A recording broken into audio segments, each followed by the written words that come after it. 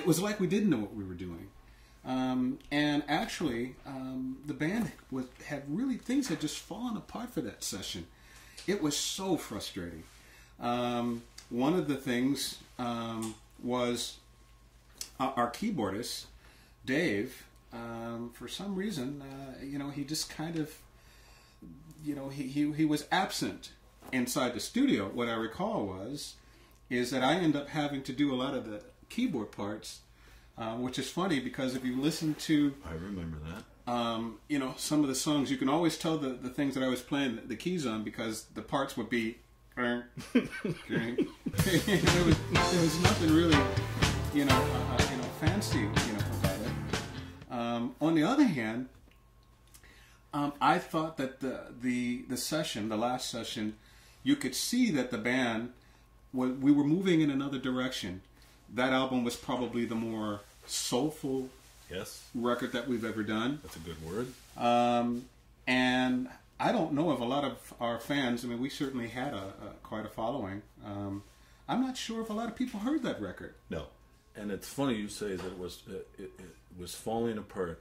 I remember that it didn't feel at the time like while we were in the studio, although it was a little disjointed compared to the previous session, I didn't feel like it was falling apart. I felt like right after we were done was like something opened up and said, okay, now you can fall apart.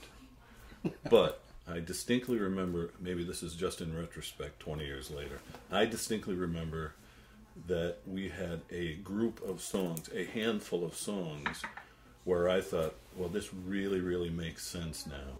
And the writing is really much more cohesive now.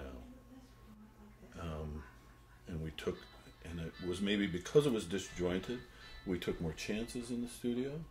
Even if Dave's not there and you have to play a part, that's sort of taking a chance. And then there were times when you couldn't be there in the studio, when you were mixing or arranging or something. And that was, that's chancy too.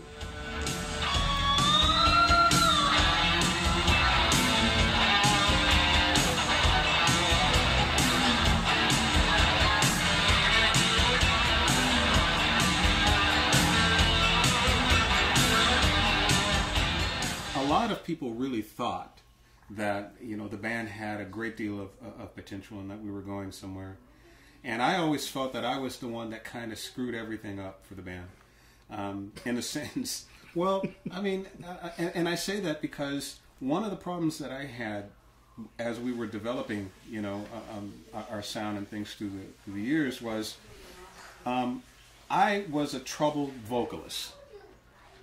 Because all the stuff that I liked were singers who were not very refined, were people who basically had awful voices. I loved it. And then we come around, and then you have this very polished baritone tenorish singer, and it just seems so square. So when we did the Colors LP, it was almost as if I did everything that I could to hide the vocalist in me. It's so beautiful, I miss you. I do acknowledge that it was a bit of a lack of confidence in myself. And a lot of it had to do with just trying to identify with the things that I like and denying the things that were just absolutely me. I am a crooner. And, handling the R&B edge was something, obviously, was something very comfortable for me. But that particular sound to me wasn't what I was hearing. The groups that I liked, at that particular time was Yellow Magic Orchestra, David Sylvian, and so anyway, when we finally got around to the last session, it started to come out. It's like you had found your voice. I came close to it. I thought so too. Do you remember the feedback we got from Peter Gabriel? But it was something to the effect that the band, he thought the music was good, but he thought that the singer should focus on his idiosyncrasies and expand on and exaggerate them. Wow. That was that was something that stayed with me. But when you heard it then, how did you take it? As compared to now, as you've been able to do that. Well, and now of course I can take it and be quite gallant and all that stuff. But at the time, it was tough because what it meant was we weren't going to get signed to his label. Right. So that was devastating. It took years for that to really have some really deep meaning. And I would say that when it really connected was at some point I went to London, and I remember going over there, and I worked at Buzzo's as you know, it's a local music store in Geneseo. And one of my jobs there was I was the buyer of imports. I used to buy most of the stock. So I just kind of fell in love with a lot of European and stuff that was coming out of Japan. And there's this interesting thing that can happen to people where after a while you get this snobbish thing where it's almost as if anything that's not American is so much better than everything else. We were all caught up in that in the mid-'80s. Yeah. Yeah. I don't know who propagated that, but it was certainly the thing to do. It was definitely the thing to do. If it wasn't American, that's what we were going to try and sound like. Which is interesting because historically, that's like the second time that has happened in music history. Yes. What was interesting was to go to London, and who do you think they were nuts over there? Everything American. Right, right. They wanted to sound like that. So I think, to me, that was a flag that basically said to me that, I really have to find and focus on what's indigenous to me.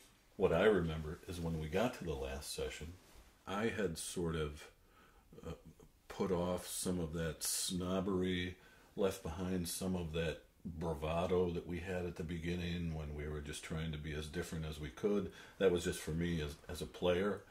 And then I remember with the last session, a lot of the songs were really new. And I remember thinking, well, here you are now, much more completely finding your voice as a writer and as a singer. At the time, I thought, that is the natural progression. That is exactly where we were supposed to be. It's not 1983 anymore, it's not 1885. And it's 10 years, 8, 9, 10 years later. This is exactly where we should be by then. Going into the session, all these things always start with a great deal of enthusiasm. And then all of a sudden, when you get in the studio and you call up, a person and they're supposed to be there and they're not there, and that brings you down. You're just wondering what's going on here. How come everybody isn't excited, right? To be here? And then that kind of breaks you down. And then you realize that, oh, geez, this situation isn't going to turn around, and we have to adjust to this. Well, one of the things were, a lot of the keyboard parts there. It's like, oh gosh, we don't have a pianist, a keyboardist. So I guess I'm going to have to figure out how to do this. And it's not going to be something as cool as it would be, if Dave were here.